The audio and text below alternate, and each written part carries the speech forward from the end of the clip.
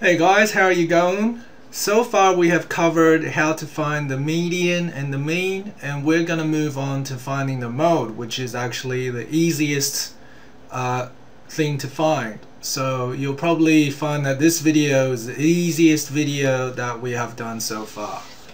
Okay, so the first thing we need is a group of data, so I'm just going to make up some numbers.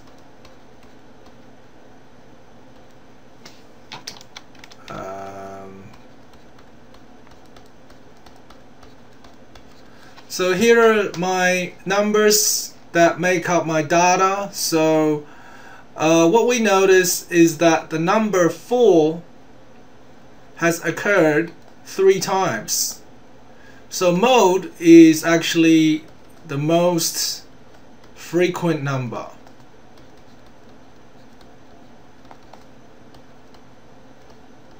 So in this case, it's 4. Now you can also have 2 modes. So in this case, in another case, let's say we have 3, 3, 3, 4, 4, 4, 5, 6.